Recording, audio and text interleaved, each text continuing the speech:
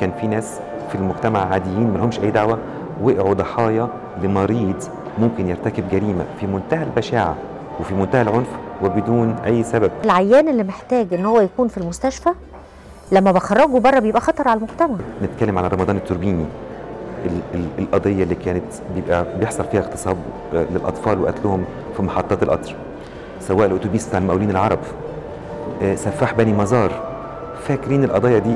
علشان تقدر تقول تايدنتيفاي المريض الخطير من المريض اللي مش خطير، فالمريض اللي أقل خطورة أصبح قابل إن هو يطلع للمجتمع. فده اللي احنا عايزين نعمله، فعشان كده جايبين كيفن علشان نبتدي ندخل الفكر دوت في السيرفيس بتاعي، علشان هو بيدربنا على أداة اللي هي ال HCR-20. So I spoke about a contemporary approach to violence risk assessment and management, which has been used now in over 40 countries in the world.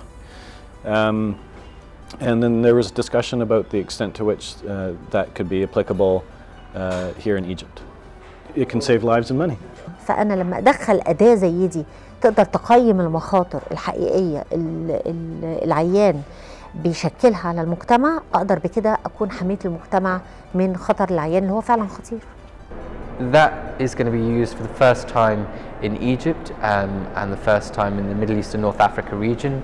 It's being translated into Arabic, and how that actually benefits the average Egyptian on the street is from the fact that with a more rigorous process to be able to assess patients in forensic psychiatry settings, the doctors in Egypt will be able to make better decisions, and there'll be able to be better decisions made about the healthcare that's being received by those patients. So when they go back into and reintegrate back into society, they'll be prepared for that.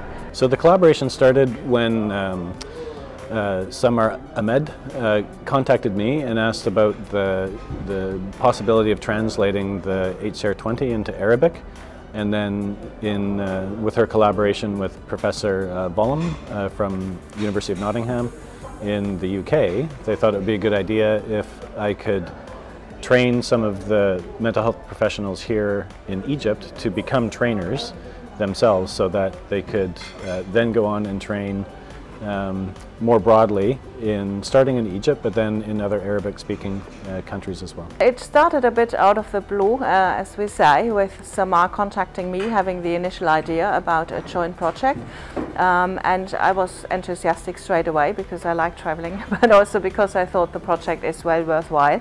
I'm not aware of any other collaboration between the UK and Egypt in the field of forensic psychiatry.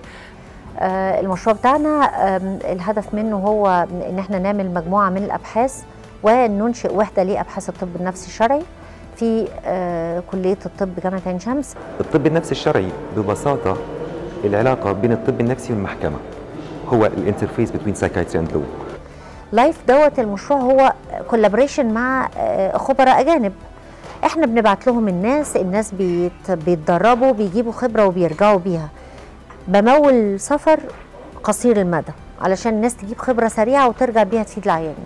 الحمد لله انا من الناس اللي قدمت على ابحاث في المشروع ده، واتقبل لي فعلا بروتوكول بحث مشترك لرسالة الدكتوراه بتاعتي بين مصر وبين انجلترا باشراف من الطرفين علشان خاطر اعمل الرسالة بتاعتي في قسم الطب الشرعي النفسي ان شاء الله.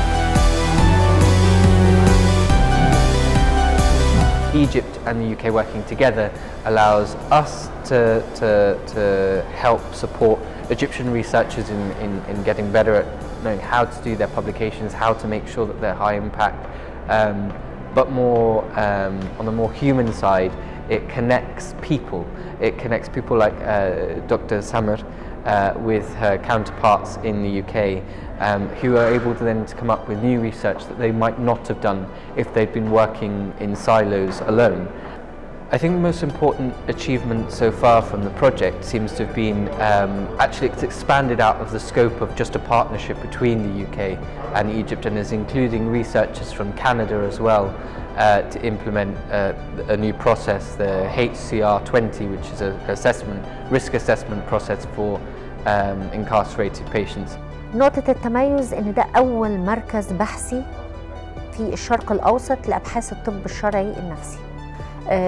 إحنا ناويين إن إحنا نكبر شغل البحث العلمي بتاعنا لارياز تانية لسه ما دخلناهاش، زي ابحاث العنف ضد المراه وابحاث العنف ضد الطفل. لسه يعني عندنا شغل كتير هنعمله. خطتنا في الفتره اللي جايه خاص بالطب الشرعي النفسي هو ان احنا ننشئ درجه للطب الشرعي النفسي زي ما هو موجود في العالم كله، درجه متخصصه في الطب الشرعي النفسي. احنا عايزين ننشئ زيها في مصر علشان اللي يشتغل في الطب الشرعي النفسي يكون دارس طب شرعي نفسي، مش دارس طب نفسي وبيمارس الطب الشرعي النفسي.